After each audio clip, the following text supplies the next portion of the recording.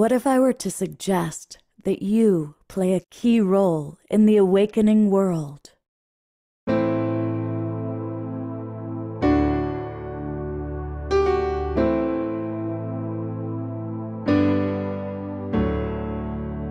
that you are watching this because you have heard the call.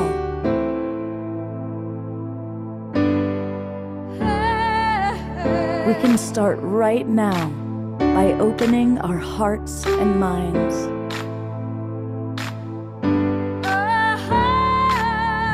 Welcome to the awakening world.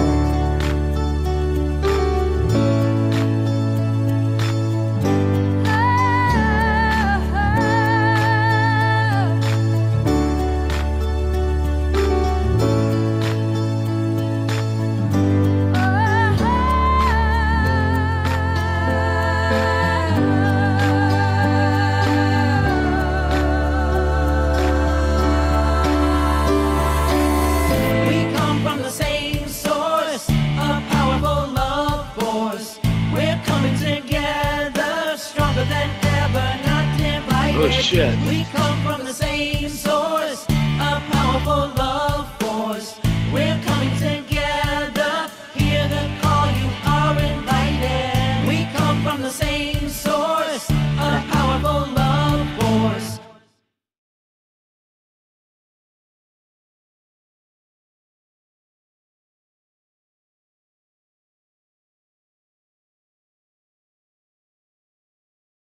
Hello, everybody, and happy Sacred Sunday. You get two hosts today. You get Scott and you get Eden Amadora.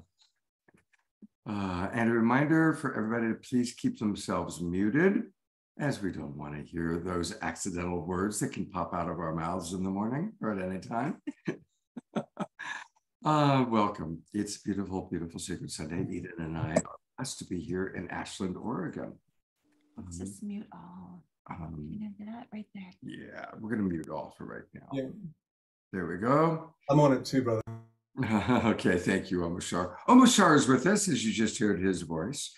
And I want to welcome all of you. We have a beautiful show. Periodically we do a show on authors that we love. And we've got not one, not two, but three authors that we love on today's show. And they all have written really beautiful books, many of which I think are going to be of value to you watching. And speaking of that, I want to welcome those of you coming into our Zoom room. I see a lot of our regulars and our friends are coming in. But I also want to acknowledge that a lot of you are watching on Facebook. And a big thanks to those of you who are watching on our different broadcast partners. One of our broadcast partners is Humanities Team. And the founder and creator of that is Steve Farrell. And he's with us. He's one of our authors today. So we're going to meet Steve and learn more about Humanities Team and his book. But we also have most of you watching on Facebook. And thank you to John and Summer Raymer with the Sign Network. They get us out to all those Facebook groups and pages. Also, thank you to Alan Steinfeld for his YouTube channel. If you are watching on Facebook, that's cool. But come on in. Come join the Global Peace Tribe. It's really easy to do that. Just go to globalpeacetribe.com. globalpeacetribe.com. You can learn all about who we are, the shows that we do. You can get a free copy of Deborah Juicy's amazing book about activating your soul tribe. And then click where it says register for the new season. And when you click that, it's going to take you to our registration page. We do 3 or 4 shows every week, Wednesday nights, Saturday nights, Sunday mornings. And each show is special and unique. For example, here's last night's show, which was a really amazing show that Eden and I enjoyed doing with members of the Twin Ray community and the Twin Ray themselves. And then here's today's show, authors that we love. And you're going to meet Patrice, Karst, Steve Farrell, and Chanel. So definitely join us. And the advantage to joining the Global Peace Tribe is you're going to get the links to our Zoom rooms for all of our shows for the next 3 months. And that way you can come on in, you can ask questions, you can get the links. You're going to get special discounts to things.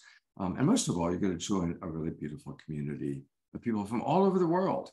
I see right now we've got people from British Columbia, all the way down to Ecuador, all over the United States. People are watching in Germany right now. Hello, Yen. So there we go. It's a Sacred Sunday show. I'm going to pull back and I'm going to turn it over to Eden to lead an opening meditation. Thank you, Scott. We have little Jasmine Bear right here too. She's our little calming mascot. So, Omashar, do you want to accompany me on the meditation with some really sweet, soft music? Is that possible? We didn't do a test on it, and until you get it synced, sometimes his music overshadows your speaking. All right, we'll do that in the silence then. That's beautiful too. So let's first just bring our hands together in front of our hearts and feel your sacred heart beneath your palms here with the mudra of Namaste. And take a few deep collective breaths with me. Let's actually even use the sound of our breath and our exhale to release some energy that maybe we've been carrying. So deep inhalation. And just sighing and allowing all that's no longer serving just to flow down into the earth. 2 more times.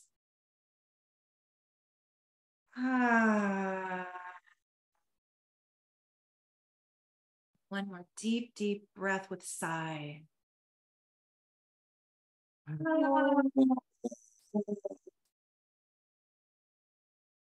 Feels so nice. So now letting the sigh go and bowing your chin a little and bringing your awareness to that space behind your Namaste mudra.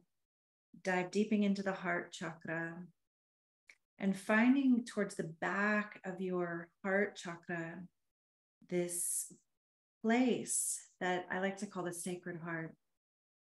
And just breathing into that as if you could breathe into the back of your heart and feeling your prayer, your intention for the sacred Sunday, feeling your gratitude for all that is sacred in your life. And just taking a couple breaths and really bringing into your awareness. It's like when I love our beloved Sanandaji said, think with the heart and feel with the mind. When we have loving thoughts and the cultivation of gratitude, what brings you joy, it raises your frequency. So really feeling and thinking with the back of the heart, all that you're grateful for. I'm grateful for this time in Ashland, my friendship with Scott, my healthy body, the bird song. Just feel what you're grateful for. One more deep breath. And then placing the palm of your right hand right on your heart, feeling the warmth. And go ahead and place your left palm down below your navel in your power center. And if you can now just lean a little bit more into the back body. We're often very forward leaning. Feel what it's like to bring the crown of the head back and to lift the petals of the heart. Now that we've accessed that sacred heart, let it blossom. Feeling the heart lifting as if it's leading and opening to this inner sun. Breathing into that beauty of your own heart as the lotus and the sacred jewel in the center is your holy innocence, your eternal essence, and give your precious heart just a little bit of energy with that palm of light. And just feel how that activates this connection to yourself in a loving way.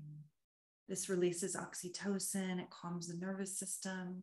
There's neuroscience behind this. It's really good for you. So bringing in an inner smile. And now bringing your awareness up to the space behind your brow. And just feel this light, beautiful energy. I like to call it the language of light, our divine mother tongue, just showering down through your crown and into the light sensitive parts of your brain, the pineal, the pituitary. And feel if you can tap into a certain color frequency that's working with you and just let it bathe your body, these healing frequencies, breathing and receiving.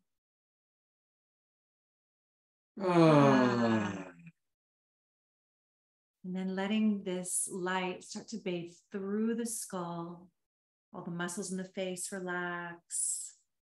Feel the eyes really being blessed up by this inner light. Closed eyes. And then it pours down to the base of the skull. And just as the space behind our brow activates this kind of seeing, that we see each other in the truth of our essence, we see each other in the beauty of our interconnectedness. When we open that eye, that thine eye be single, down at the base of the skull, there's a listening channel. How can we listen to the vibration behind all words? On this sacred Sunday, let's make a vow to be better listeners. And just feeling this energy opening up and pouring into our throats. And just letting that inner smile. You could even swallow down that smile feeling, and soothing like a sweetness. Just all that we've been holding, all the ways that maybe we've swallowed our truth or our knowing. And in this moment, we fully just shine the light there to lift the energy and trust our voices, trust that with clear seeing and clear listening, we can speak in love, and we can communicate in ways that bring harmony to this world together. Deep breath, and then feeling the energy pouring down from the throat into the body, back down under that hand of light. And the spine, Yogananda would say, the spine is the highway to the divine, and it need not be stiff. If there's a wave with your breath or energy moving, if you want to just open and stretch a little bit. Feel this beautiful light just flowing down the Sushumna channel, the central channel, and the subtle, mysterious energy of that cerebral spinal fluid just being activated with pure light codes for your body, for your health. And then letting that heart blossom again. And then we're going to slowly bring that hand of light that's been on the heart chakra and place it over your solar plexus, your diaphragm. And just feel that heat, that warmth of your palm, and that support that when we're bringing these higher frequencies in, we can move with this sense of center and respond from love instead of react. So just for any places that we've been in reactivity or just collapsing and overwhelm or blowing open and trying to control things, in this moment, just releasing all of that into the deepest love and compassion, holding that power center, knowing true power is love and only love. Deep breath into the back of that chakra, nourishing our kidneys, our adrenals. And this is a Taoist Qi practice. We're going to take a palm of light and just go in the direction of our digestion and blessing your Buddha belly and blessing 3 slow circles around, integrating, assimilating. In the East, they call the belly the second brain. There's so much information, intuition. Our health starts in the belly. So just blessing our bellies that we can keep integrating and digesting all the big earth changes, all the waves with grace. And then we bring both of our hands together down under the navel, forming a downward triangle. And just feeling the sacral chakra. I love how the word sacral has sacred embedded in it. This sacred place that so much of our energy is stored, that Shakti, Kundalini. And just breathing into the sacrum and just feeling this vow to flow. This is a watery chakra, so we're going to flow with life in a more graceful way. Just intending to really trust and flow with the process of life. And then we open our beautiful palms of light as if we're holding lotus blossoms on our laps. Deep breath and feel your root and feel this grounded energy just flowing through your hips, down your thighs, past your knees and legs. And the root chakra just relaxing, no more tucking, no more fight and flight, just open, soft, heart first, root soft, creating resourcefulness, safety. Feel our feet really just opening the soul chakras. And from all around the world, we now ground together on this precious, precious earth. Gaia, feel this column of light. Scott and I are forming a really big one in tandem here that's just rooting down into the earth through what we're sitting on, the floor, down into the earth below the foundation, this beautiful home of our beloved friends. And feel us all like acupuncture needles on Gaia's skin, that we're bringing these higher frequencies in for the one, for the collective at this time. And feel your love, feel your gratitude, and let earth hold you and flow back up your grounding core. If you can plug all the way down into our crystalline core, just feel this connection to this earthly goddess, Gaia. Take a deep breath, and then we draw all of that back to our own precious hearts, and bowing our chin one more time in such gratitude for this sacred Sunday, this sacred moment, this chance to come together in this good way. And I bow to you for showing up for yourself, for being here with us today.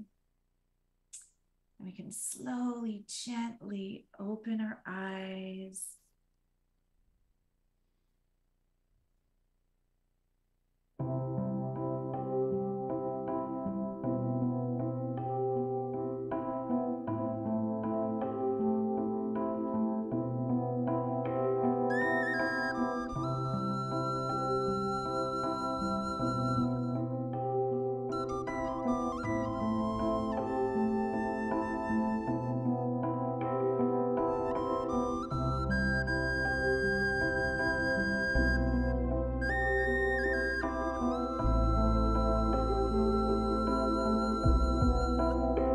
Illuminate yourself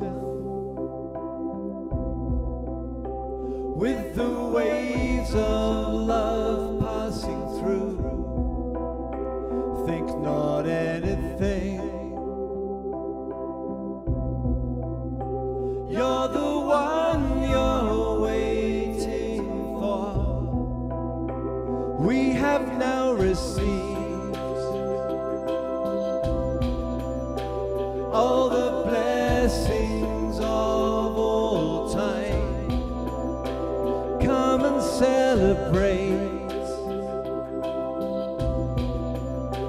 what we've all become.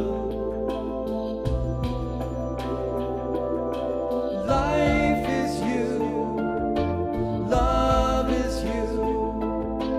Be all that you are. Show the world you are true, and all the earth will rise and answer you.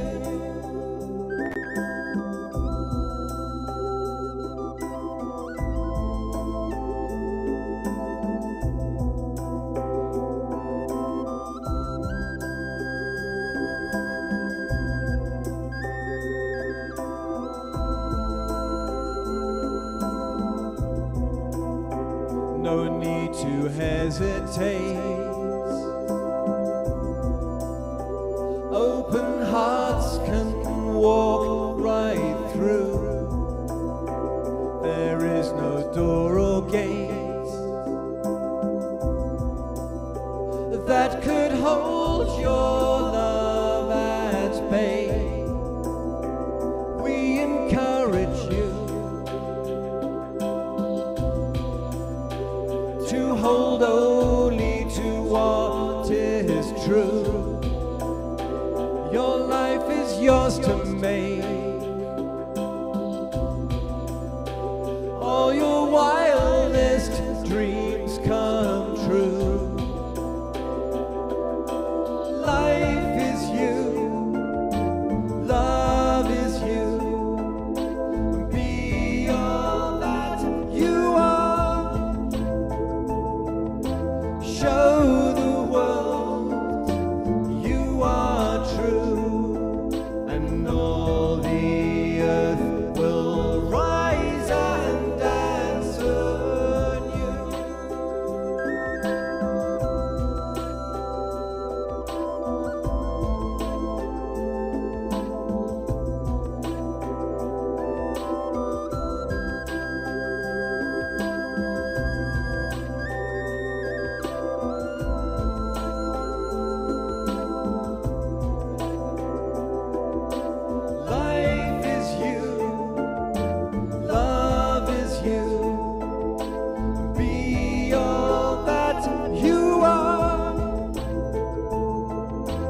show the world you are true, and all the earth will rise and dance anew.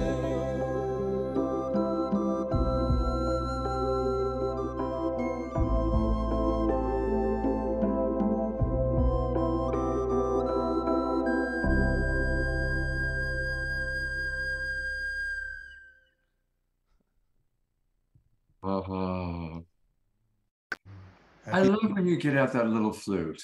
You know, when I It's awesome. I know. This, I believe, is made in New Mexico. Yeah, it's called a spirit flute, and it's a flute to call in the spirits. So, what a concept. beautiful. Basically, clear tone. It's almost like a Native American piccolo. Right, exactly. It's phenomenal. I have several size flutes, and that's one of my favorite, even though it's so simple. Mm. Yeah. And thank you for that beautiful opening, Eden. Thank you so much for bringing us in, all of us, together. Yeah. You two are an amazing combination. Her meditation, your music, I'm just like so relaxed. Next time we shall do the sound thing. Anyway, onward and forward. Yeah. Hey, a reminder, everybody, that you can learn much more about Omashar by going to his website. And his website is his name, omashar.com. And so this is a wonderful way to get more of Omashar. And there's announcements all about him, and most of all, the links. And Bandcamp is the best way to buy his music because Bandcamp is the most generous. So please do support Omashar, and he'll be back with our closing song. And look forward to that. Thank you so much. Well, our first presenter is somebody that I just met for the first time in person. We've known each other, I think, Steve, for probably a couple of years now, because we've been on the show before. But we met in Sedona in March, and he's a great guy, and he runs Humanities Team. Now, we're going to learn all about Humanities Team a little bit later in the show, but I want to start by learning about Steve. And I'm going to do a different way of introducing him. I'm going to go to his website, which is stevefarrell.org. And I'm going to put that in the chat box. But I want you to notice something. Take a look at all the people that are promoting Steve and his book. They're all of our favorite presenters. Greg Braden. Now, I have to say, Ken Honda, I'm not familiar with. But Michael Beckwith is my dear friend who's been on the show many, many times. There's Greg Braden, Deborah Poneman. These are all people you've seen on the, all the people that you've seen on the Awakening World. And these are all the people who are talking about the power of this book that Steve has written. So congratulations, Steve, on having that level of support from so many of our favorite luminaries. Oh, he needs to be unmuted. Oh, unmute, Steve. Get myself unmuted here. Yeah, thank you. Thank you, Scott. Thank you, Eben, Omashar. Wow, what a beautiful start there. Really exciting to be here with you all and to share a little about my book here on this Sunday. Yeah. Well, again, it's impressive how many people are singing your praises. And so many people we really, really love on this show and respect. Tell us the story, because you have this amazing story of going from a Silicon Valley businessman to somebody really dedicated to an awakening world, playing your role. So Steve, tell us your story. Yes, well, so it is a true story. It's in some ways, it's almost like a manifesto. It starts with me at age 12, and then I share the story all the way to today. It's an unlikely story in some ways, because it starts out actually probably like most of us, I'm guessing, growing up. My parents were divorced. So when I was 12 years old, I had a single mom, working mom, and I had 6 siblings. So imagine that. She's working full time, raising 7 kids, not an easy task. And then I went from that I moved out to Northern California to San Francisco right out of college.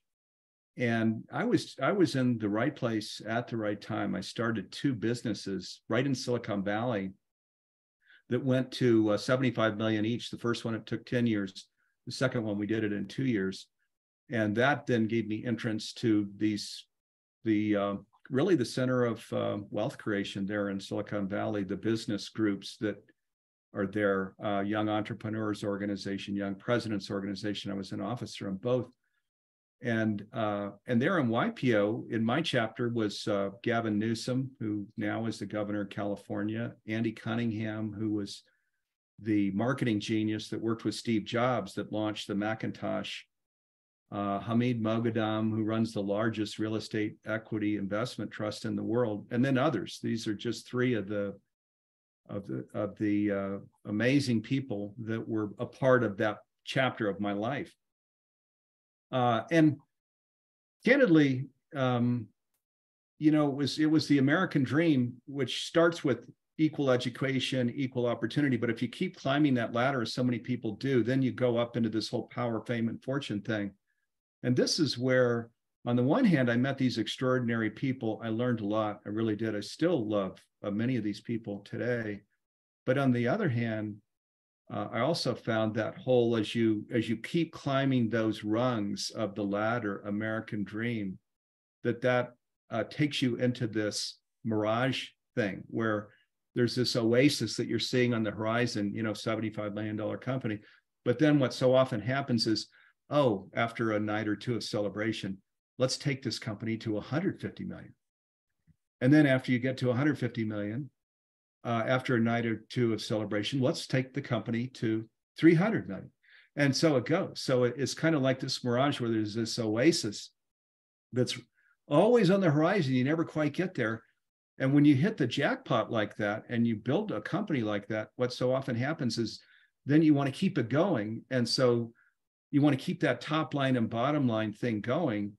And so you're putting so much energy into that your relationships can be quite challenged with your partner, with your kids, with your coworkers, with your best friends and friends, with your neighbors. And so this is kind of what I could see. And of course, even in the mid-90s, the world was quite similar to today in the sense that global warming was quite prevalent and there were many challenges. And so I was experiencing a lot of cognitive dissonance then of, wow, I didn't grow up like this at all. Private jets, all of this kind of thing. I did not grow up that way.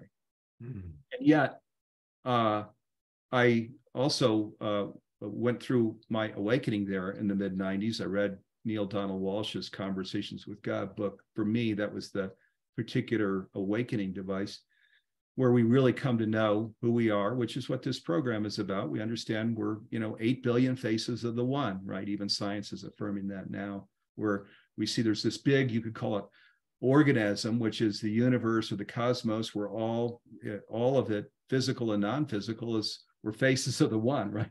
Waves on the ocean, however we want to refer to that. So through that process, then I lost my passion for business and I set out on this conscious journey, which is what this whole program is about, what viewers are about, where, of course, it's a completely different world, right? The meditation that we just took, the music that we just listened to, where we're now coming into this space of the sacred, right? That we understand we're offspring, we're an energy, a wave of the one, right? So everlasting life, unlimited potential, all of these things. And there's still small voices there that's guiding us if we want to be guided by it. So this is what I turned my attention to. I did sell everything. I left those business associations. I moved from Silicon Valley to Boulder, Colorado, where I'm coming in from here this morning with my family. And with Neil Donald Walsh, who of course wrote the Conversations with God series, I launched then with him Humanities Team. Almost exactly 20 years ago to the month, we launched it in June 2003 in Wilsonville, Oregon. And since that time, I've been the executive director of Humanities Team. We have a streaming platform for conscious people and Global Oneness Summit and a lot of these kinds of things. And the book tells that story. The book actually is written for the reader. And this was why I was called to write the book, because there are, as we know, many, I'll call it arduous moments on this journey into conscious living, especially in those early years when I went to my family, my coworkers, to all of the Silicon Valley crowd. And I said, you know, I'm being called to something spiritual. I don't belong in a business association anymore. I don't really have anything to contribute to that. I'm now going to turn my life to family and this conscious path. And I'm grateful I was married to somebody who could make that U-turn with me. You know, most women would have said, you know, I'm not leaving this life, which was this life of luxury, for this conscious life. My wife said, great, let's do it. Here we go. And we adopted 2 kids actually shortly after that time. And this is where, as we know, this is why everybody's watching this program. This is where we find the deliciousness in life, the real treasure, real prosperity. It's not just in financial wealth. And I'm sure a lot of people know other people in Silicon Valley, New York City, et cetera, with financial wealth that are not truly happy people. When we live consciously, these things we were just meditating on, where we feel this loving presence, where we see the sacred in life, where we put ourselves, turn our attention to, I'll call it loving service, where we, you know, we're called to our own station in life. My particular calling was, go found humanities team with Neil Donald Walsh, and then create a streaming platform and put these conscious masterclasses all over the planet, translate them, bring the price down. We're a nonprofit, so don't take the price up, bring the price down, give it away. We're a nonprofit. So we have a 1-for-1 program. When people subscribe to our streaming platform, we gift a free program to an underserved, underprivileged individual, usually outside of the United States, because even though it's an economical platform, outside of the US, $300 for a year is beyond a lot of people's reach. Even the monthly, which is about $40 a month, is beyond people's reach for a lot of people outside of this country. So that was my calling. That's what I serve every day. And my home, I mean, if we'll get into this, I'm sure, as we talk, but the contrast between me and today's world and what I have in my home and the culture and humanities team that were my coworkers, my partners and colleagues that I work with, what we do together versus back in Silicon Valley, where I was with the venture capital crowd and that crowd, it's night and day. It's night and day. It's, you know, again, this is, and I know that's why people are here, because the real deliciousness in life, the real wow, you know, is here. Amazing, Steve. That was so inspiring to hear your story. And my heart longs for you to speak a little bit more about how this American dream, this kind of materialistic climbing of the mountain, can actually really damage people's hearts. I know this kind of patriarchal competitive model is so challenging for us to feel community and like collaboration of spirit. And did you hit any kind of like dark night of the soul? Were there any parts of that world that you just, like, it was painful for you to continue in that way? The thing that was interesting was, in that day where I had then founded these 2 companies and grew them, everybody treated me then like a rock star. My neighbors, the people in the company were like, wow, this guy, you know, he did it once and then he did it again. And even my family, you know, thought, wow, you know. Now, then when I left everything and I said, I may never draw another paycheck in my life, people, which is 20 years ago, you know, people thought I'd lost my mind. They thought you know, are you serious? You know, what is that altar going to bring you, Steve? You know, You're winning the game. My older brother, who loves me dearly, flew out and said, Steve, you know, oh boy, what are you doing? You know, you've got the lottery ticket. You're there. You know the people. Are you sure you want to walk away? You know? So, and again, this is part of the reason I wrote the book, because I think a lot of people on this conscious journey have moments like this where you really have to tune out the worldly noise. You have to listen to that still small voice. And again, And another thing, a lot of people think that when we journey consciously that, oh, we're going to now give it all up and now we're going to live in a cave and maybe not be able to eat well or something. It's not like that at all, as we know. Give unto the kingdom and all things are given unto you. Boy, get ready for a delicious life. So that's the interesting thing is even today, honestly, most of my family would not, not as excited about my life as 20, 25 years ago. And that's okay. That's part of this whole, you're tuning out the worldly noise thing, because there's a still small voice that is very clear. It's actually for me more of a feeling than a voice, but it's very clear about what I am to do, what my role is in the world and what's going to bring me just that joy that I want to live into every day. And that's the thing I pay attention to every day, not the noise around me. It feels like when you speak about the still small voice, you're connecting to your heart more than this, putting the mind on the altar, more data, more intellect, more success. It's like, wait, there's a deeper guidance here. Yeah, it's like it's going from, I'll call it the logic center of the mind to the wisdom center of the soul. Where and in that soul place, which we could also call it our heart, because our heart feels that. It's where we just can feel it. And it's like, for me, there's all this talk about autonomous driving now with electric cars. So this is like autonomous living, because where we live from this place, we can even feel like the guardrails on either side. So if I start to, there's some temptation and I can feel that guardrail of, okay, Steve, let's get back right into the center there. Boom, and if we just stay centered in it, it's just the most beautiful life ever is my experience. And of course, I know you all would share the same thing. We're going to have a lot more of Steve a little bit later, but I want to meet our other two authors, and then we're all going to come back and talk a little bit about some of these things. Steve, wait till you meet our next two people, because you're going to enjoy them, and I know they've really enjoyed what you had to say. So we'll be back with Steve in a moment.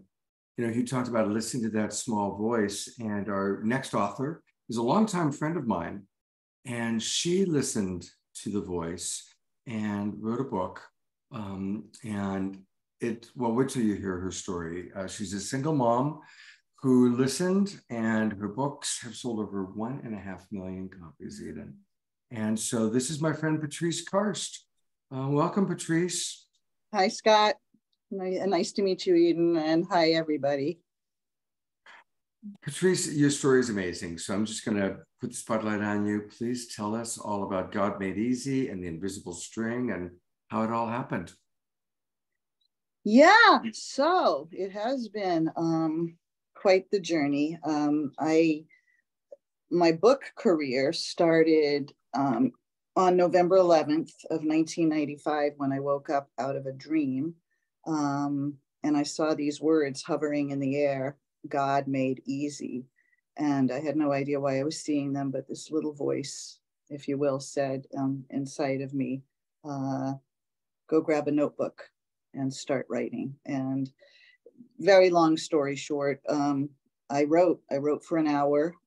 It just kind of poured through me. I ended up signing a book deal with Warner Books, an imprint of Time Warner. And the book came out in 1997 and did incredibly well. It was just a little book about God, but for people of all religions, all faiths. It was a spiritual book, not a religious book. And I got paid very well with that book, which then allowed me to write other books. I wrote a book called The Single Mother's Survival Guide. And I thought my career was going to be in the adult book world. But other amazing things happened. And what happened was that I was a single mom, and my son, Elijah, had, really bad separation anxiety when I would bring him to school in the morning. He really, really missed me a lot, and he would cry. And then I would cry as I was driving away, and we were both a hot mess. And I didn't know how to solve this issue of the separation anxiety. And so one morning, I simply told him what was just very obvious to me, which was that we were connected all day long by an invisible string. And that when he missed me, all he needed to do was to tug on the string, and I would feel it in my heart, and I would tug it back, and he would feel it in his heart. And until we saw each other again when I came to pick him up later in the day. And like that, his separation anxiety stopped. He said, "We're really connected, Mama, by an invisible string." And I was like, "Absolutely." And then all his little friends wanted to hear about the invisible string. So I told them all about it, and they wanted to know, can it go to my, Uncle Paul, who's in jail? Can it go to my best friend that moved away? Can it go to my grandma who lives in Mexico? And I knew I had something really special. I knew that somehow this metaphor of an invisible string was giving children a tangible explanation of the incredibly abstract idea of love and connection. So I thought, all right, what do I do here? And I thought, write it as a children's story and get it published. And I would have been thrilled, honestly, Scott. I would have been thrilled if I had sold 500 copies of the book. I just thought it was an important message. And if it helped even one other child besides Elijah, then I had done well. So I went to a very small publisher that I knew, showed him the manuscript. He said, "I love it, let's do it." And he put the book out. The book came out in 2000. And it was a very, very small publisher. Like I said, he had no distribution in the Barnes and Nobles and Borders of the world.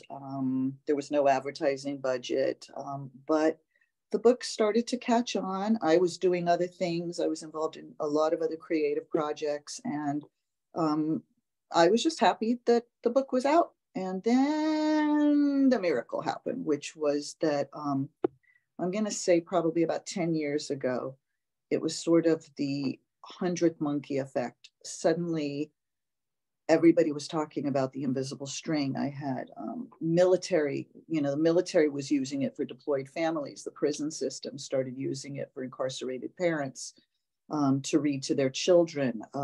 Foster groups, adoption groups, hospices, hospitals, therapists, social workers, bereavement groups, grief counselors. It just started to explode.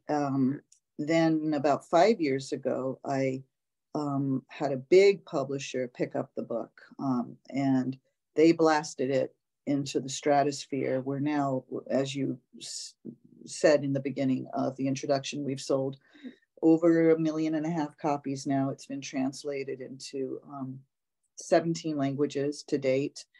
And that it all sprung off a whole, and here's the invisible string, by the way. It's the invisible string. It sprung a whole series of books about invisibles. The Invisible Leash, about our animals that pass away, the invisible web, which is how we're all connected by invisible strings, and we really live in a web of love. The Invisible String workbook I did with Dr. Dana Weiss, who's a PhD in art therapy, to help children take the message of the book to the next level with activities, on and on and on and on. A lot of other books have been created. And when COVID happened, when we all got to experience what it was like to not be physically in the presence of those that we loved, for a lot of us, that's when the book sort of went to the next level, because all the teachers all over America were using the book to help their students, who were all Zooming, feel connected to one another. And so the book has just continued to just, I don't know, to just keep multiplying. I feel like there's all these ambassadors of love out in the world, because each person that finds out about the invisible string then goes on to tell 5 other people about it. And then those 5 people tell, I call it true string theory, honestly. It's Patrice's version of string theory. And then the other piece that happened, which was quite astounding, is that adults buy it for each other. Even though it's clearly a children's picture book, adults started buying it, spouses for one another, to say, "I love you and always will." Adult children for their parents, parents for their adult children, neighbors when one of them moves away. So it's sort of crossed over into you know, it's sort of become a thing now. Sometimes I'll see people, you know, they'll go to me like this, like they're showing me.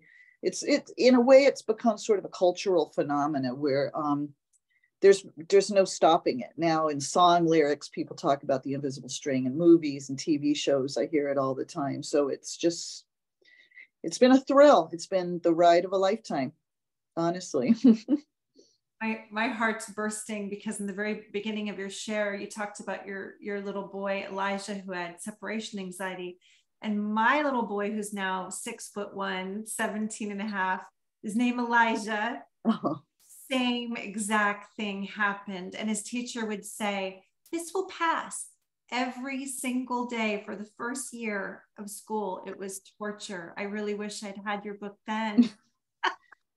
Yeah, I wish I had had my book growing up. You know, it would have helped me a lot. They say that we end up writing or teaching that which we most needed or need to know ourselves. And I'm glad that you shared that story with me, because I think all moms can relate. And separation anxiety is a very, very real thing. What's interesting about the invisible string is it's become and has for many years held the spot of being the #1 book for children for death and dying, grief, as well as separation anxiety. But then it's also used, you know, and that's an interesting piece because I fought the publisher. The book, only one word on one page in the book alludes to death. And that's where the children who have been asking mom, where does this invisible string go? And mom's explaining it can reach the top of mountains and down in the ocean, you know, and out of space. And then the children say, can it reach Uncle Brian in heaven? And mom says, yes, even there.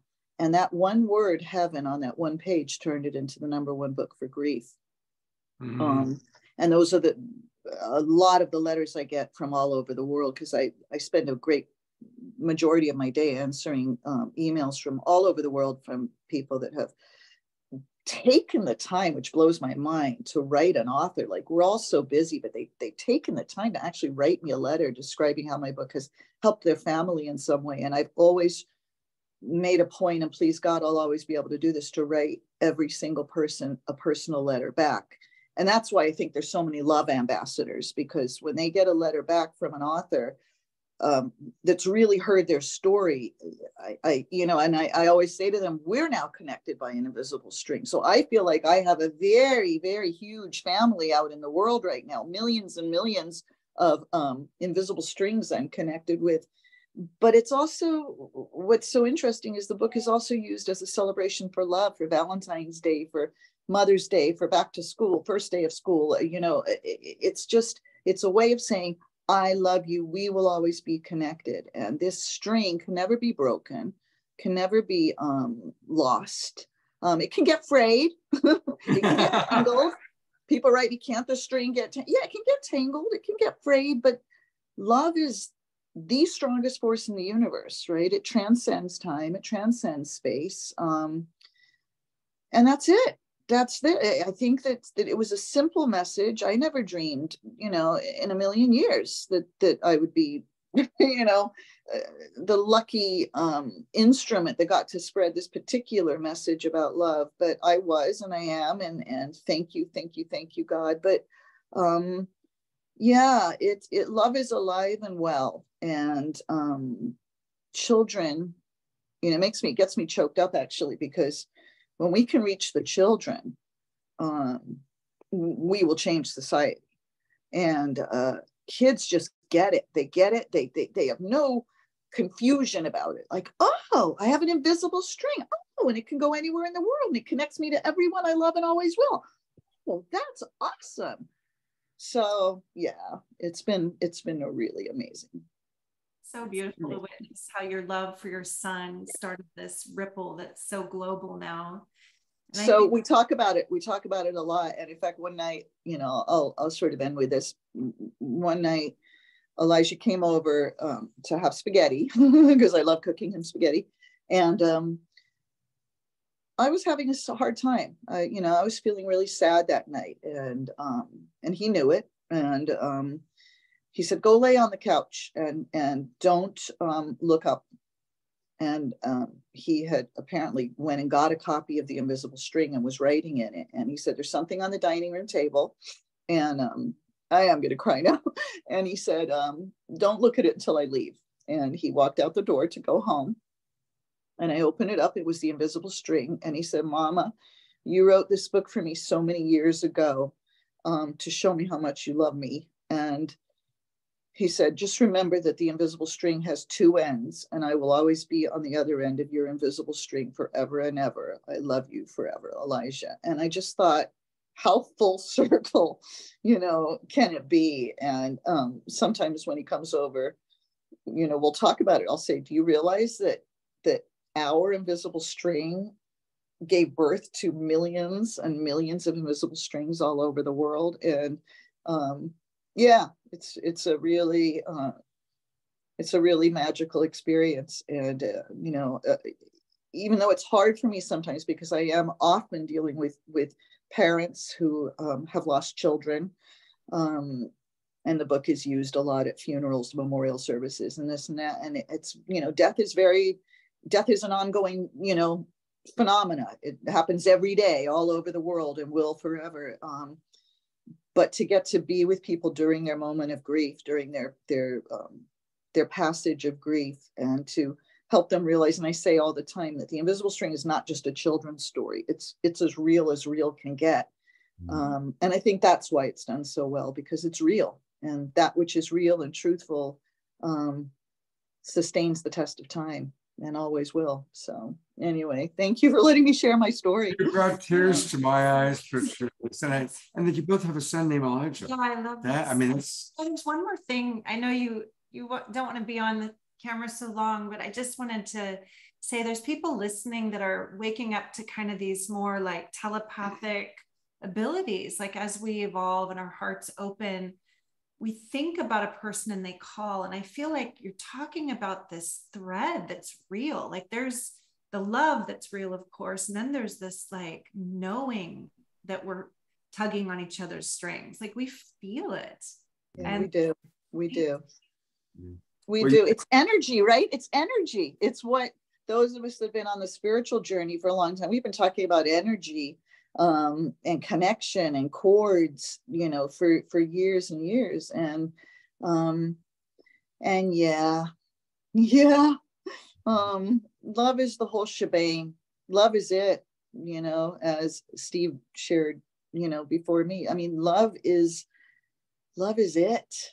It's it. So I sometimes have to pinch myself and go, you get to do this for a living. You get to earn your living sharing love and the message of love. Like, wow.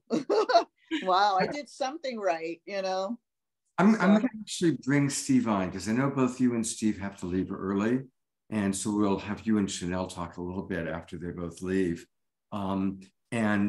Just everybody, you can find Patrice and her books at her name. It's patricekarst.com. And I see you've got new things coming out, the Invisible String Backpack and Ruby and Lonely. So yep. The Invisible String Backpack comes out in July. Ruby and Lonely comes out in September. And I tend to write books about big concepts. I don't write books, not that they're not important, but, talking frogs and, I tend to write books about very big concepts that matter to me in ways that can be accessible for children, that they can get it. And loneliness is a big theme for me. It's been a big theme in my life. So that's what, Ruby and Lonely is about, a little girl who suffers loneliness. And one day she discovers herself in a mirror and realizes that there's someone with her and always will be forever and ever. And it's her. It's her own being. It's her. So self-love is the key. I'll just share coming on camera. Boy, what a beautiful story, Patrice. And then you want to hear something, a synchronicity here. Wow, is my son, I have two young adults now, adopted at birth. My son has something called pyroluria, which where you're basically urinating out, in his case, B6, B7, zinc, the things that that protect you from anxiety. He has, even at 21, he has a severe separation anxiety. Now, it's an incredibly loving home, as I'm sure yours is, but what a neat concept, the invisible string, this invisible string, where you're connected always. And always. Yeah. So what a just, I can see how the world would benefit from this invisible string idea, which is true. Somebody was putting in the chat, Resonance Science Foundation, Nassim Haramein, his whole unified field theory, which was the extension of Einstein's work, is saying that everything is deeply connected, just like this Nobel Prize in Physics October entanglement. You've got things on different sides of the universe that are affecting each other. Invisible string, it's what the Nobel Prize was for.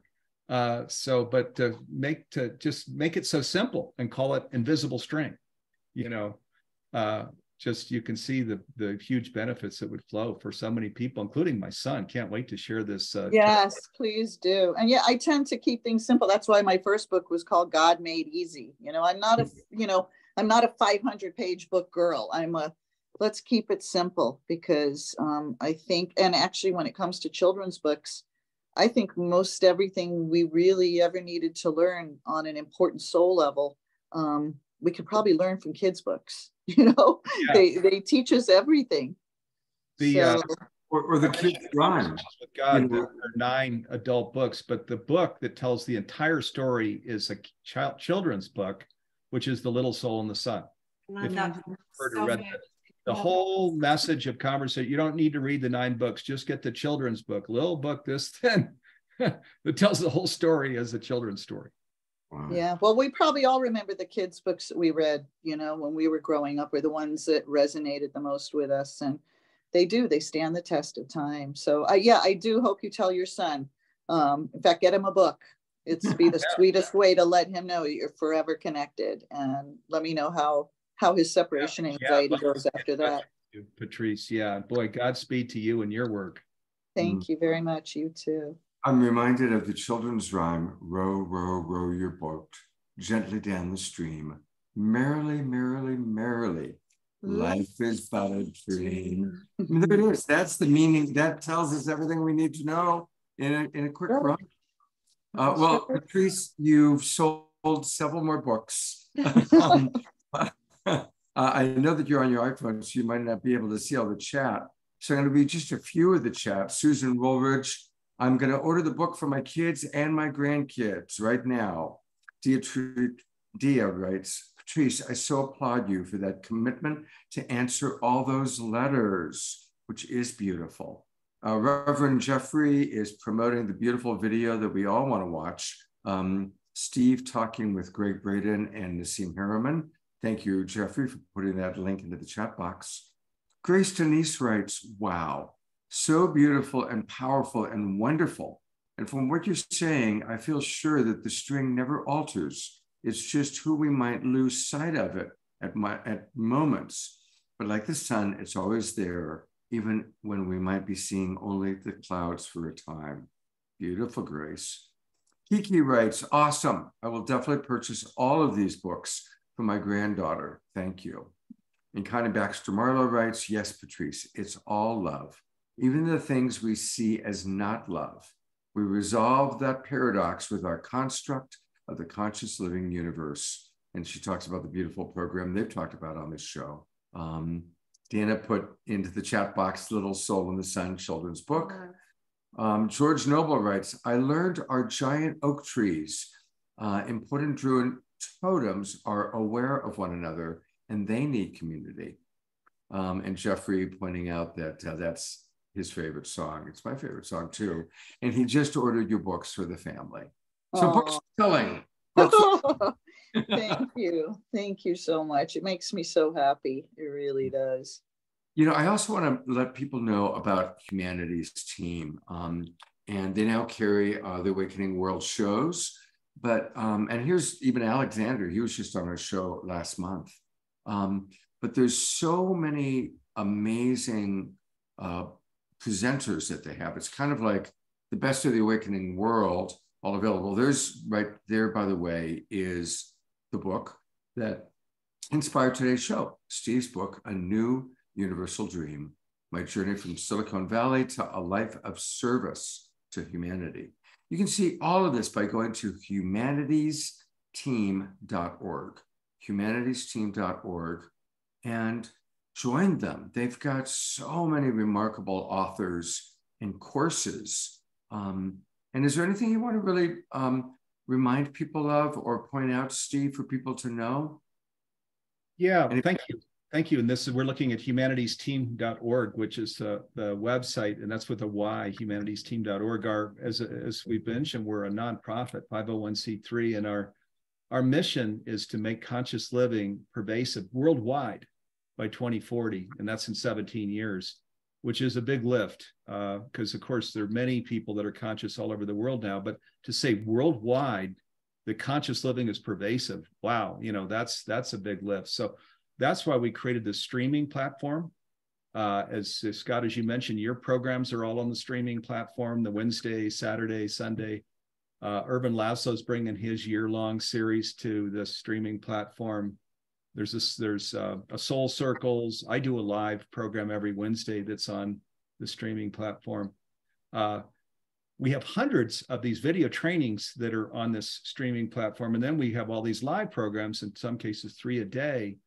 And it's really economical. And again, we even give it away to half of the audience that can't afford it. The reason that we put so much energy and effort into a streaming platform is if we're going to make conscious living pervasive worldwide, education is almost always the key, right? So our idea is just a simple idea of let's create a platform with hundreds of these video trainings with incredible faculty and all of these live programs, make it really economical. And then honestly, if you take even 2 of the master classes, and there are hundreds of them there, I don't really know how you could continue to live what I'll call an unconscious life, where you believe everything is separate from each other. This whole Einstein thing of what he called the optical delusion that creates a prison for us. He said this 75 years ago. And he said that we need to, the only way to solve a problem is to go up to a higher level of consciousness, right? We can't solve problems at the same level of consciousness that created it. So that's the reason for the streaming platform. Make it economical, get it in everybody's home, translate it all over the world. And if you even took 2 of these programs, I really don't know how you could continue to live in this optical delusion. And of course, as we would all of us here would share in testimony, when we see the world as sacred, when we listen to that still small voice, which is love, it is love is its basis, if you reduce it to one word, then, it's transforming for us individually, our whole household, it's transforming. And ultimately, it's about creating a world that's transformed so that kids, and future generations can enjoy this beautiful planet of ours. So that, education is really big. And that's why you'll see on the Humanities Team site all this focus on education, including free education. Here's the masterclass section. Jude Curvin and Andrew Harvey. I mean, those 2 together, that's incredible. Those are 2 of I respect them so much. Of course, Greg Braden is probably everybody's favorite speaker about neuroscience and understanding things, and he does a lot with Bruce Lipton. These are all courses that are available. Steve, I recently listened to the very first one with Karen Noe about the Life After Death series. This is amazing, Eden. It turns out that some of the children of Wayne Dyer connected with an incredible channel who is channeling Wayne Dyer, telling us what it's like on the other side. And Wayne is all about the we. It's all about, he wants to change it from I am affirmations to we are affirmations. And the story is fascinating. And so this woman has done a whole series with you, Steve, that you're getting out to the world. So Wayne Dyer lives on directly through your platform. He is alive and well. I'll tell you will not believe in death any longer. I promise you, if you this Life After Death program, it's, as you mentioned, his 2 daughters, Sage Dyer, Serena Dyer, his 2 youngest daughters, and Karen Noe, who's the medium. And it's just absolutely astonishing, because as you'll hear, if you And there's a free program. It's called Messages from the Afterlife. Okay, on the Humanities Team site, it's a 60-minute free program, Messages from the Afterlife, and they share the story of how Wayne came in and told his daughter Serena that she was pregnant and she was going to have her baby on July 4th. And she says, I am not pregnant and I'm absolutely not having a baby. Well, and then the whole family was like, hey, you had a glass of wine last night. She's, oh, I'm going to go get tested. I'm going to show you all. She got tested. What'd she find out? She was pregnant, due on July 4th. If that wasn't enough, she's having her baby. You know, you don't publicize these things on social media. She's quietly in the hospital with her sister, delivering her baby, and the phone rings as she's delivering her baby.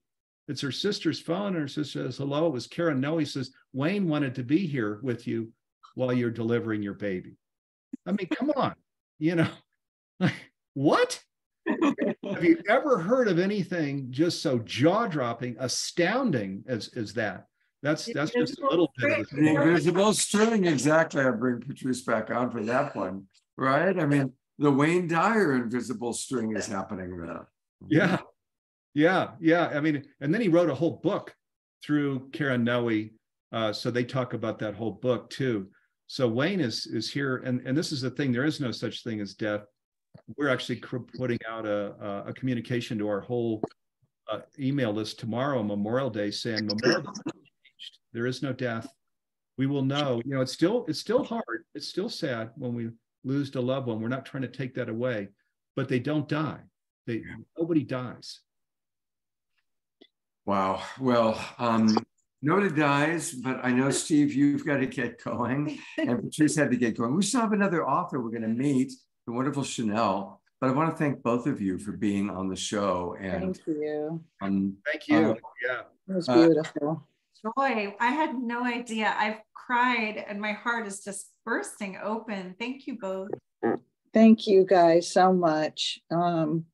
Yeah, spreading the message. It's just amazing how we're all spreading it in our various different colors and varieties, but the message is all the same. It's love. It's just different flavors, right? So anyway, I love you all, and we're all connected.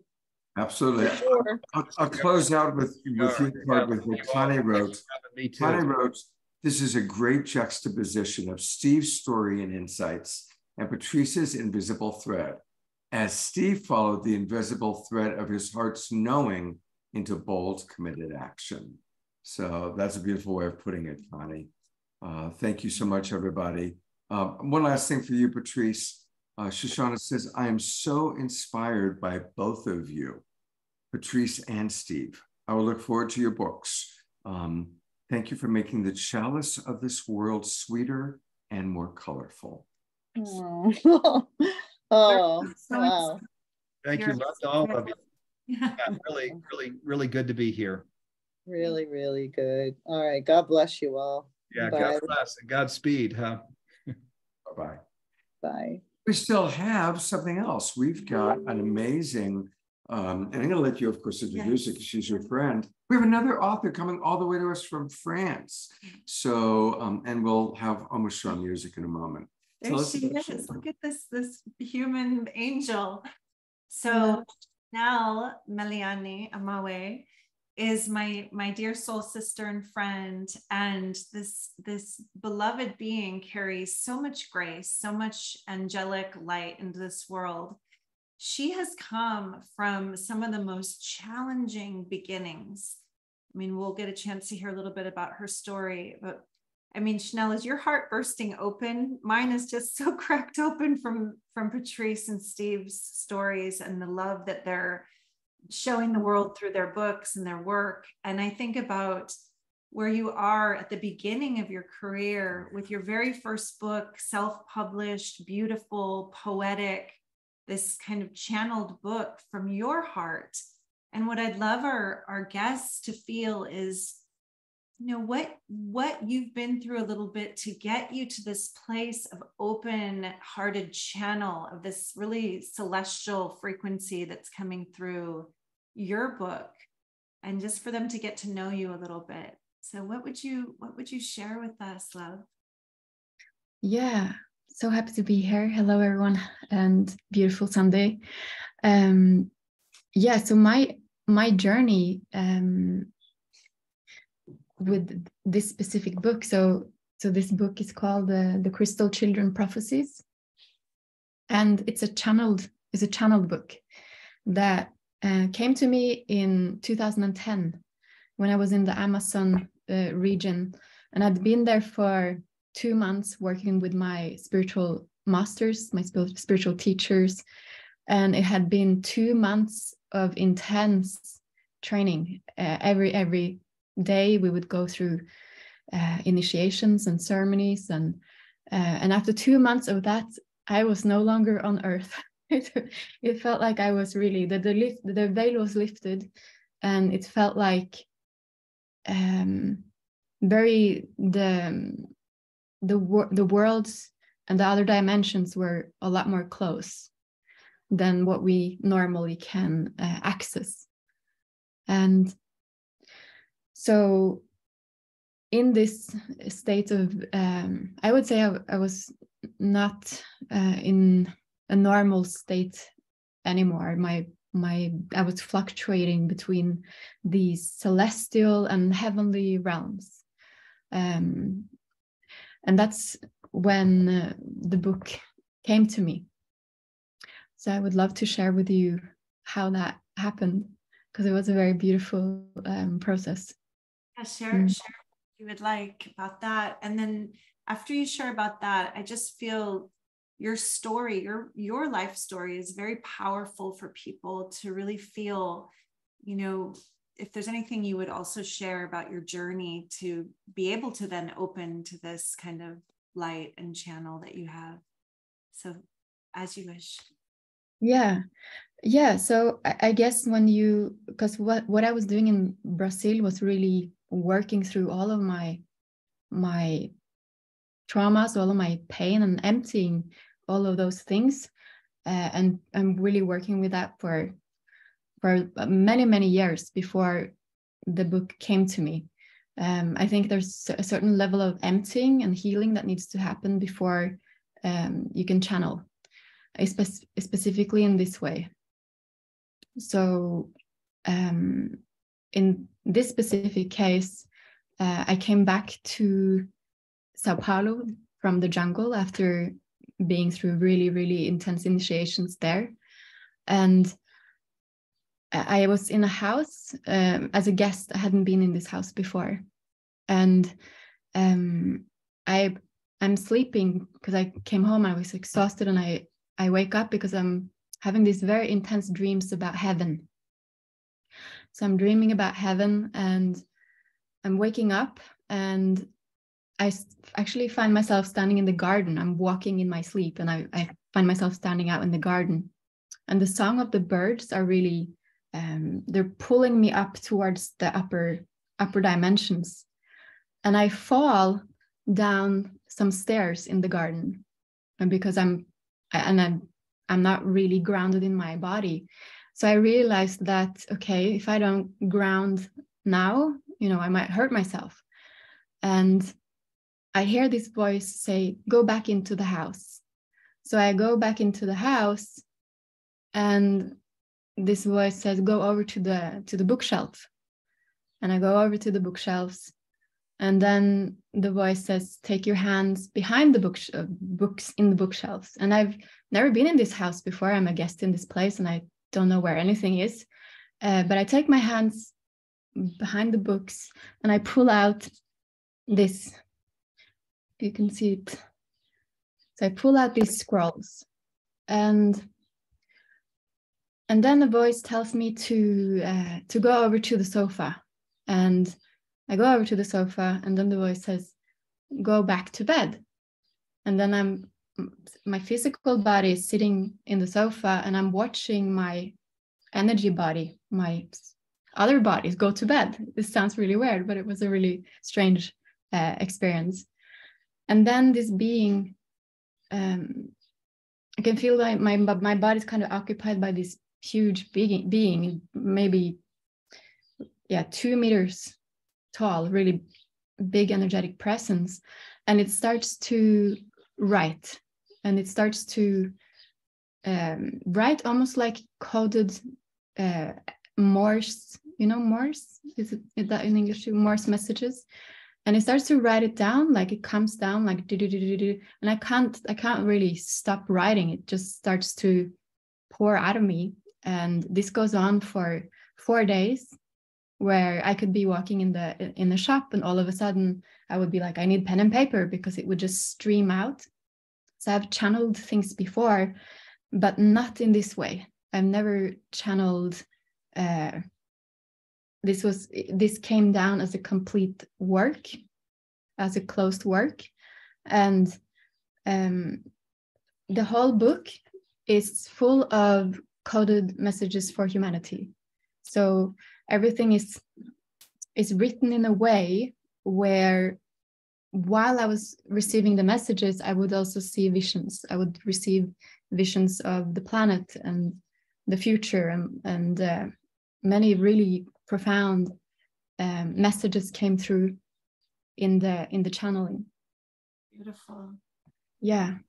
When you're using crystal children prophecies, I know we've heard of indigo children, and I'm wondering if you would consider yourself like an indigo or a crystal child, and if it has anything to do with like these waves of consciousness that incarnate on the planet at different times as we're evolving and the energies are ascending. What is the crystal children to you?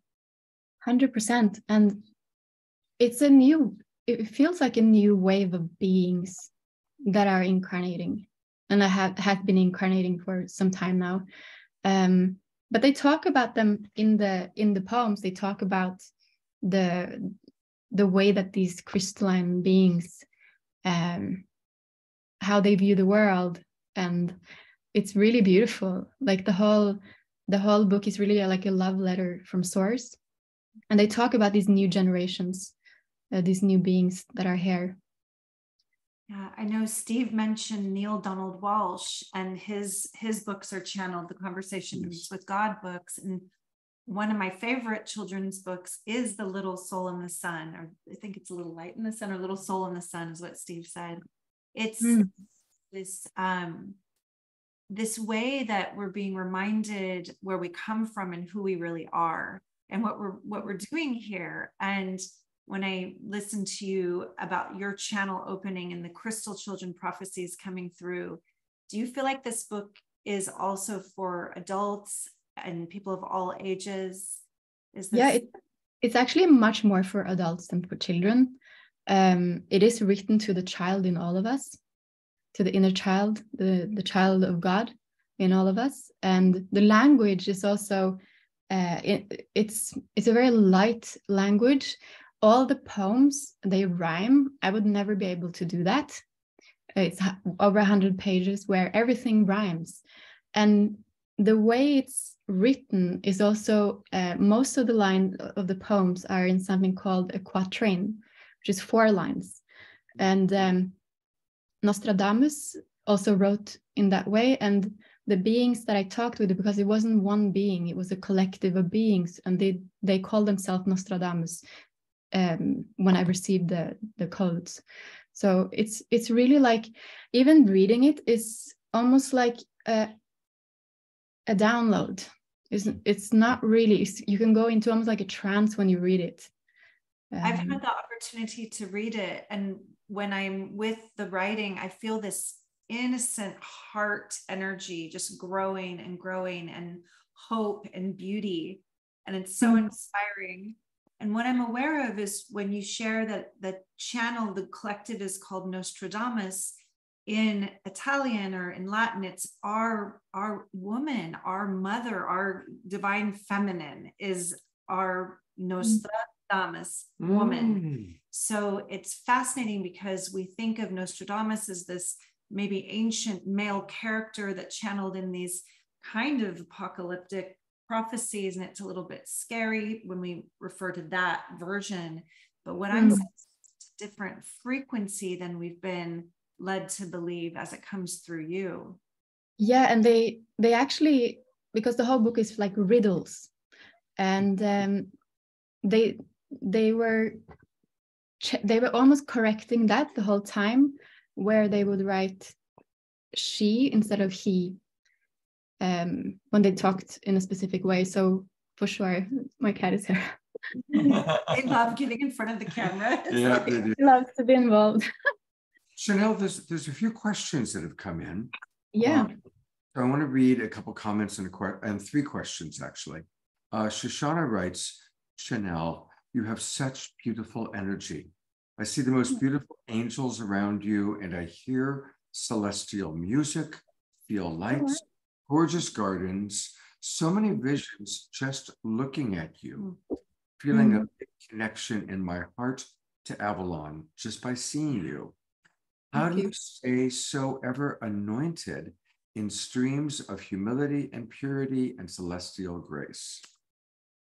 That's quite a question. That was beautiful. Thank you so much. Thank you.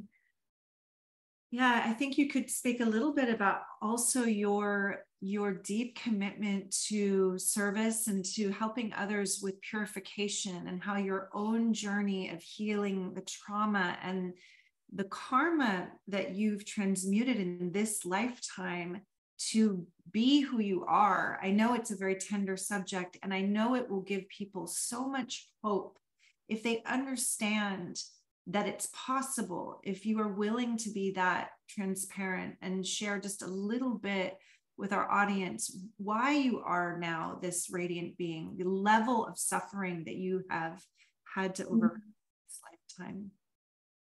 Yeah, I guess I had one teacher tell me, because I came to when I was 18, I had like spiritual teachers, and really powerful one came from everywhere. Wherever I went in the world, I would bump into these really strong ancient lineages. And one of them told me that I burned through a lot of karma early to kind of be done with it. So I had a really rough childhood. And when I came to one of my teachers, he looked at me and he said, because I was 18 when I came to him, and he said, I'm going to help you understand why you chose to go through all of that. And that really changed everything for me, because it was, I had a really rough childhood, and it helped me understand that there was on some level, a soul choice in all of that. So for a long time, I went through a lot of turning and internal cleanup of all of that to be able to really work on in the way that I am now. So I think a lot of us have to go through some things to develop the heart and the compassion to really be there for others, for sure. And you've spoken with me at length about the power of forgiveness, and then our work together, that's been a big focus that when we've, I don't know if you want to, but Scott's multitasking. So Chanel and I are both in this beautiful mystery school, and she's been with me for a long time, and working with the waters. Chanel, you've shared with me your connection to water, to purification, and to forgiveness. And the amount of forgiveness that it's like we all get the like, all right, you sure you want this lifetime? Are you ready for this? Are you signing up?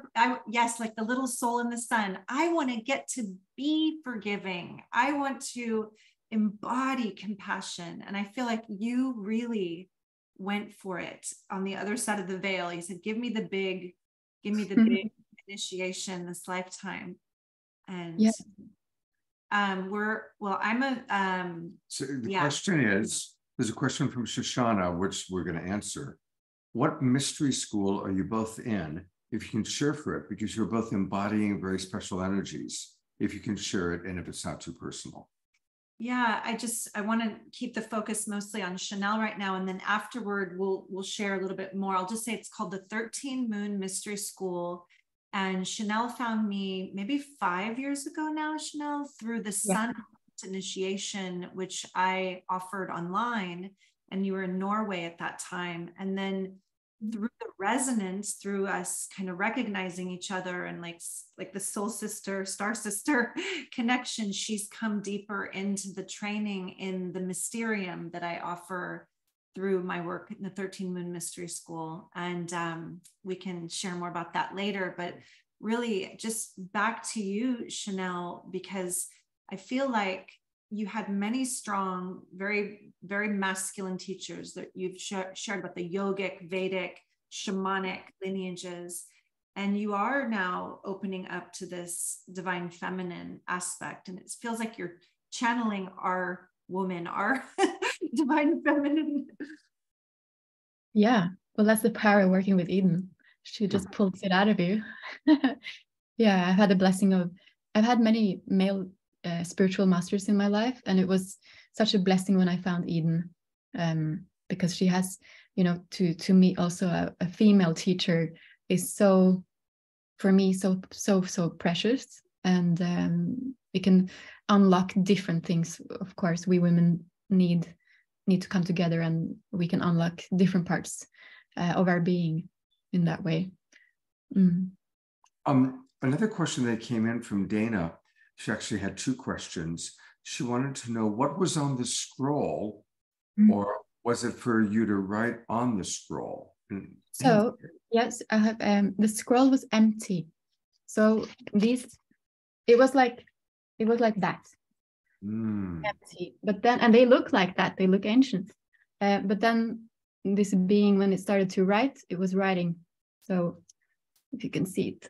Right. Wow. And I know English is not your first language. So for you to open your channel in English, in rhyme, in this quatrain style, just instantly must have been amazing. I've never done anything like that. I wouldn't be able to do that at all. Now I would only rhyme like silly things. There was a house, and inside there was a little mouse. It would not make sense at all.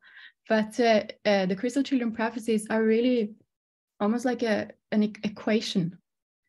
I'm happy to share some of the poems. Please do. Yeah, please do. Yeah.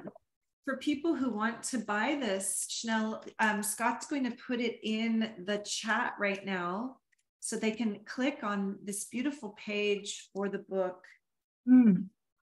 And for those of you watching on Facebook, I'm going to go and actually show it. So it's now in the chat box. And it's a little bit of a long website, but it is activatedangel.com. activatedangel.com/the Crystal Children Prophecies. Yeah. The activatedangel.com/the Crystal Children Prophecies. And you can order it now. You can learn all about the book. Of course, we're learning about it from Chanel directly. And channeled by, it says cute, it goes Chanel. Chanel. Yeah. So yeah, what a beautiful book. And let's really support Chanel and Patrice and Steve. Let's get their books. These are authors that we love. Yes. Yeah. So yes, please read and share some of it with us. Sure. Okay, so I invite you to close your eyes and really receive the vibrational frequency of the words. Morning star, shine bright for me tonight. Light up our path so we may see clear. Light up my path so I may come near. Sing me the song that I once knew. In the starry vast sky, all I see is you. Take me home to the golden fields and my throne, there always to remember my true heart song. Silence is the song where I will awake, crossing all the bridges that I know I must take. The throne is golden blue, the golden bridge will take you through, there never to forget your true heart song. My name is love, and I have no form, since my formlessness is the only thing I know. The ring is magic, and it's easy to fall in love. Watch out, there is a danger in spacing out. That's beautiful. Wow. Thank you so much. You're welcome. Yeah. Well, I feel this like connection to the Venusian energy in that poem very strongly. The morning star is an aspect of Venus when she does her descent or her journey through the heavens. There's the most ancient myth known to humanity where you know, they loved the third brightest object in the sky, and they called her the goddess Inanna 3,000 years ago in Sumeria. And she was known as a star. And then she would disappear for 3 days. And that was the descent of Inanna, which is the goddess of love archetype. And then they would pray for her return from the underworld, where she became then the evening star, where love and wisdom are together in balance after that journey. And most of this channeling was actually me talking, or a child talking with a star.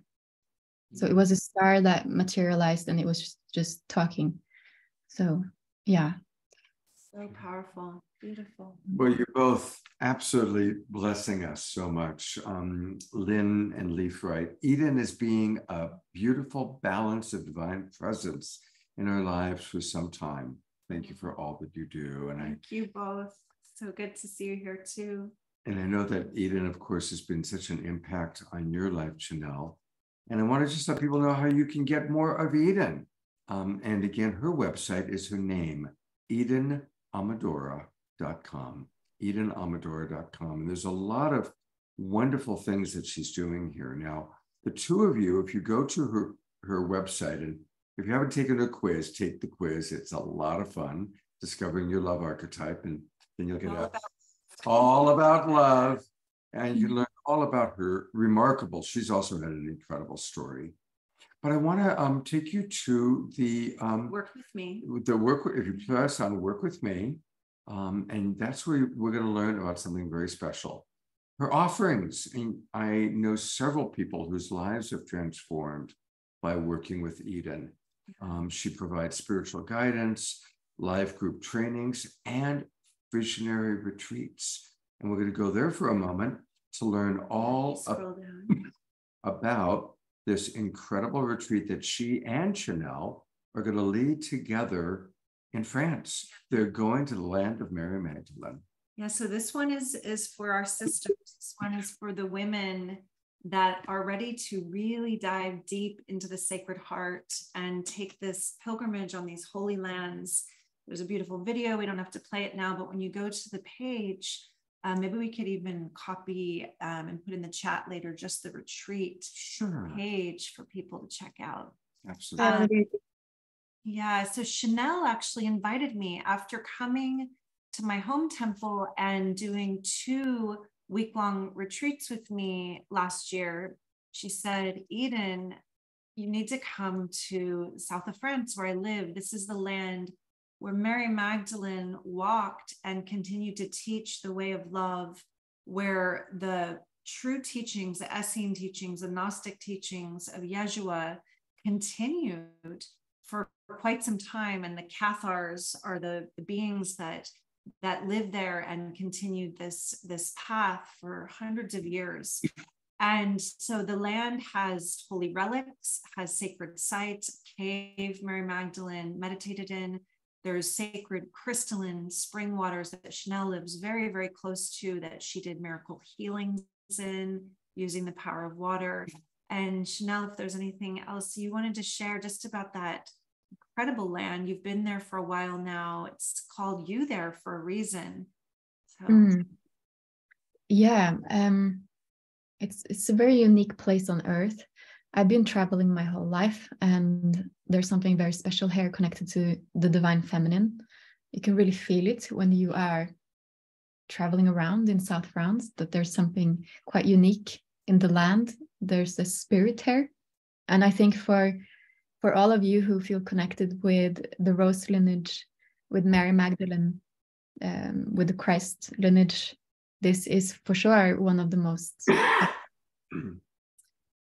sacred places to come to, and to go to all the sacred temples and cathedrals, and there's something unique here. Yes, it's so unique.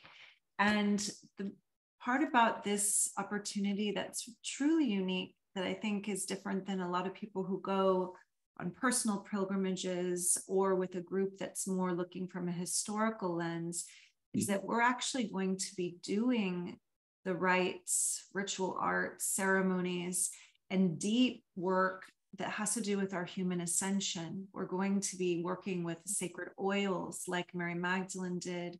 She was known as a myrrhophore, a bearer of the holy oil myrrh for healing, amongst other plants and sacred oils. And so we're going to be working with sacred oils and plants, and working with inner technologies that will help us to lead our lives much more heart-centered in that sacred heart from here forward. It's really an activation portal. It is a feminine renaissance in the sense of this renewal and regeneration and rising together in love, to lead in love. And this is for women who are space holders, way showers, lamp lifters, teachers, healers. And you don't necessarily need to be a known, circle leader or spiritual teacher. It's for mothers and leaders in your businesses and communities, and all the ways we hold others so much, because I feel it is this time that through the divine feminine love, both in men and women, but mostly it's in this embrace of each other and collaboration, that this world will really, really shift into the next octave. And yeah, I'm just so excited to get to share this experience with you, and to experience your own way of holding ceremony and the gifts that you're going to co-create. Chanel has been trained, like she said, in some deep lineages. So the yogas, the purification rites and rituals, and working sacred plants. We're going to be going very, very deep in this week. And that's June 25th, July 2nd. And yes, so if you want to know more, I believe Scott popped it in the chat. If that through there, it's up there a little bit in the chat.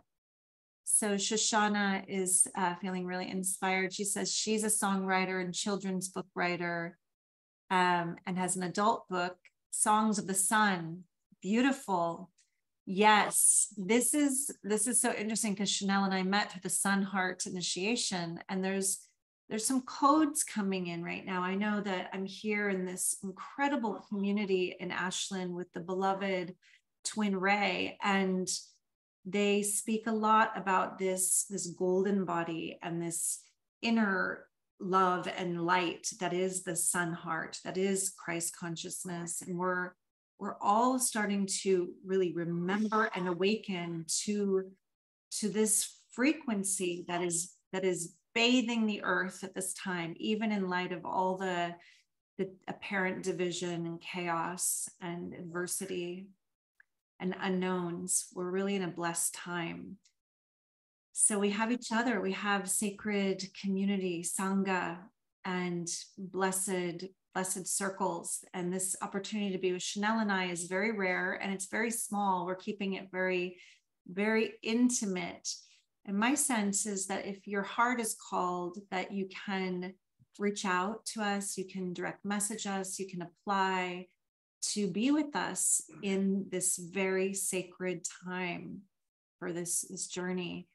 And I feel like the right soul configuration is already forming. There's some amazing beings who are stepping forward to lead in love. And it's interesting because Steve mentioned the Resonance Project, and my friend Nassim Harriman, actually, he encouraged his CEO of his company to be a part of our retreat. So she'll be there with us. And I think it's really about changing the world and these pieces are coming through at a really big level right now for many. So thank you so much, Chanel. I got a little piece of granola, this little itty bitty piece of granola. It was like, it's so apologize. It's good to have a co-host. You just, well, thank you. And again, a reminder that you can learn all about Eden by going to edenamadora.com. You can learn all about Chanel and her beautiful book by going to activatedangel.com. And there's an activated angel who's with every show that we do. His name is Omashar. And we're going to close out our show with a beautiful song from Omashar. Thank you, Chanel. Thank you so much. So this one. There it is. Oh. Oh.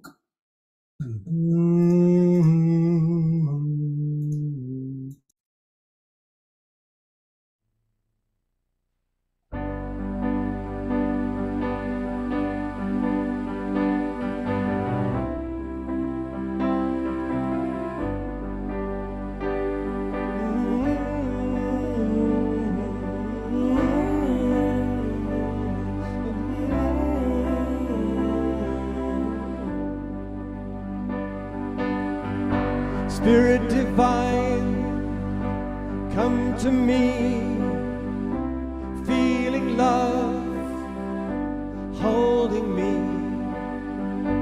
Open my heart, allow me to see beauty and love lives in me. We are holy, holy, holy. We are holy, holy, holy. We are holy. We are holy, holy, holy. We are holy, holy, holy. We are holy, holy, holy. We are holy. The spirit of love, the gift of grace, an open heart, the sacred space. Open my mind, allow me to see that I am whole and you live in me. We are holy, holy, holy. We are holy, holy, holy. We are holy, holy, holy. We are whole. We are holy, holy, holy. We are holy, holy, holy. We are holy, holy, holy. We are whole. Spirit divine, come to me, feeling love, healing me. Open my heart, allow me to see beauty and love surrounding me. We are holy, holy, holy. We are holy, holy, holy. We are holy, holy, holy. We are whole. We are holy, holy, holy. We are holy, holy, holy. We are holy, holy, holy. We are whole. The spirit of love, a gift of grace, our open hearts, the sacred space. Open my mind, allow me to see that I am whole, and you live in me, you live in me. We are holy, holy, holy. We are holy, holy, holy. We are holy, holy, holy. We are whole. We are holy, holy, holy. We are holy, holy, holy. We are holy, holy, holy. We are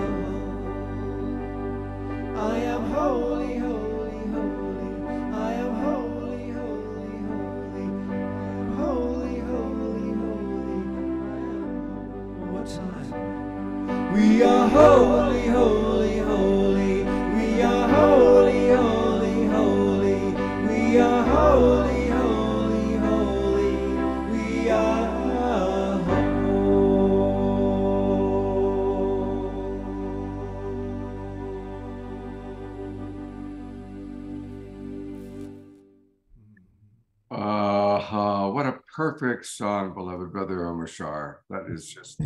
I think that's We one are of holy. so far. I love that song. Did you hear it? It's going to be in your head for the rest of the day. Oh yeah, this is the What's happening?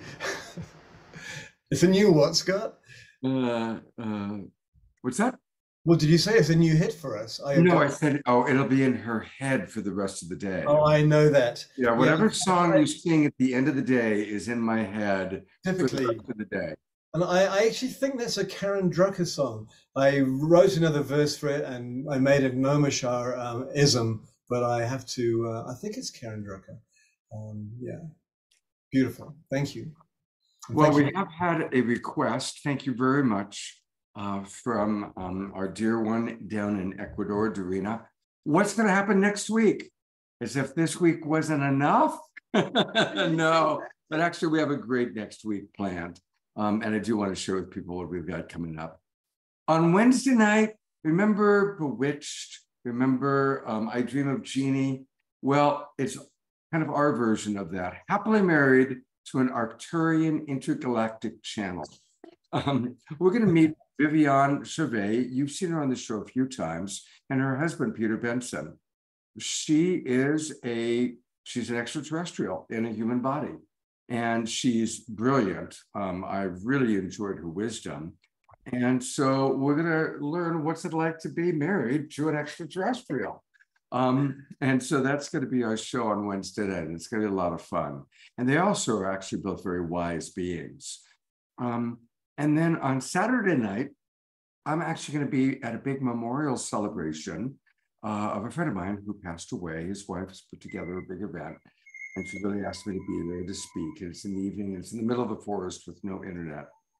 So beloved brother Omashar will be hosting the show, and we're going to have favorite moments from some of our favorite luminaries. So we've pulled clips of Matt Kahn, Elijah Ray, Deepak, Michael Beckwith, Rita Briones.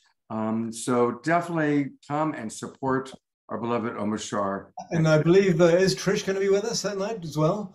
Trish is going to try and be with us. She hasn't. I hope so. However, it's going to be a really awesome dynamic show. Scott and I picked out the best of the best from the last couple of years. So I'm looking forward to that. Thank you. Absolutely. I'm really excited about it. Thank you. Thank you. And then on a week from today, Sacred Sunday show, you know, let's face it, many of us know people that are dealing with addiction, or maybe even some of you watching are dealing with some addictions, some things that you're really attracted to that have been pleasurable, but have maybe gotten out of hand.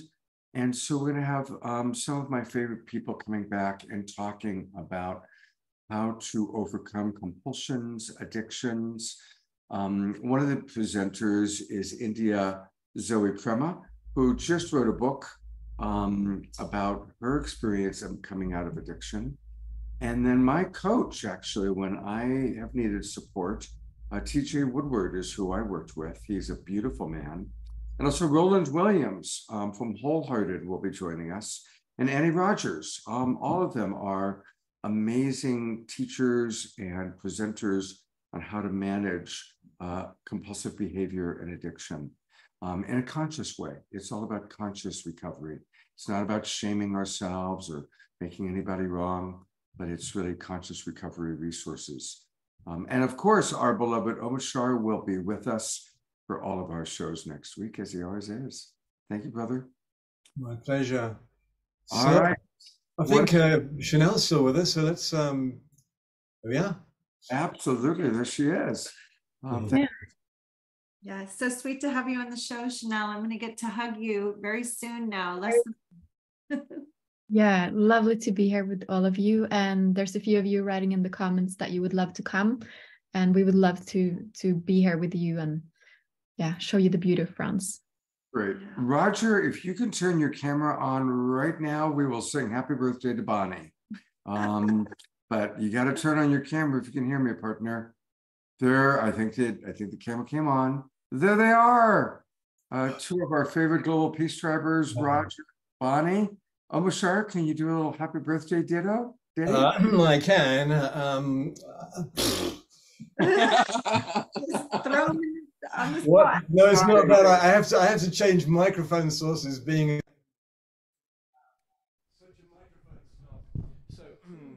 happy birthday to you. Happy birthday to you.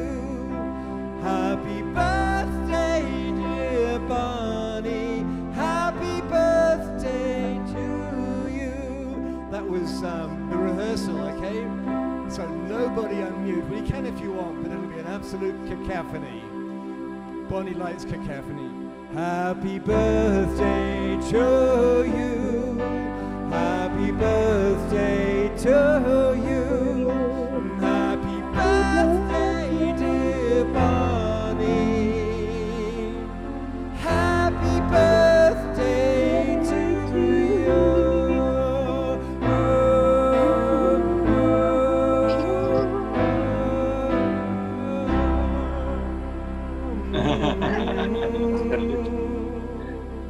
We love you, Bonnie. Happy birthday. And may many, many, many, many more. Look forward to seeing you at many more retreats. All right. Well, that's it. Thank you, Eden Amadora, for a beautiful weekend. Thank you, everybody, for watching. It's been amazing. We're going to go get some brunch with some friends. And thank you all for watching. And remember, we can make any moment sacred by choosing to see the divinity in all. Gallery view. Wow. So, that's right. Let's go to gallery view, and everybody can wave and say goodbye. Take care, everybody. Much love. Namaste. Now let's go. Ha ha ha.